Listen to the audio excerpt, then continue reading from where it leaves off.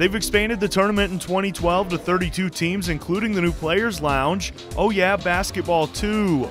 Pirates head west 10 minutes. They'll need to work together to top Sean O'Mara and the Red Wings.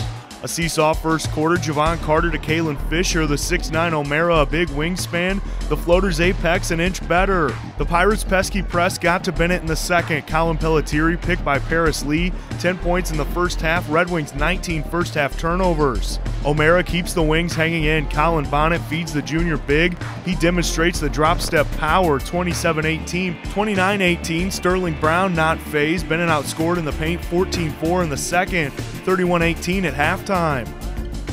Third quarter, Donnie Boyce's Pirates still cooking in the kitchen. Brown baseline, bangers and mash. Takes the lead to 15.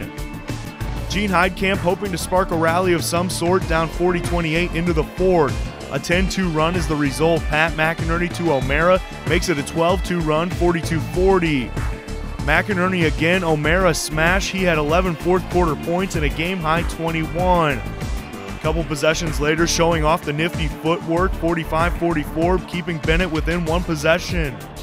Still 1 point at 47-46 with 1:32 left, despite O'Mara's big fourth back-to-back turnovers on the final two possessions. 26 on the night would seal the loss, 50-46. Lee with the steal, then some keep away.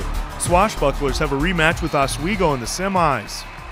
We battled. We were down 13 points late in the third quarter and came back and had opportunity to take the lead. And it obviously just didn't make the plays. We saw them play last night. The ball was going in, then going out, they was getting open threes. So, we knew we had to rotate real quick.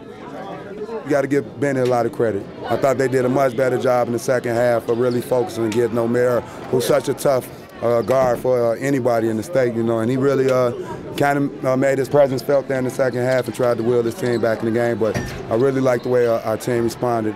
We knew it was going to be hard to stop them, so we just had to contain them the best way we can and shut everybody else down. When you play a team like Proviso, you get inside the last 2 minutes, and it's a one-possession game.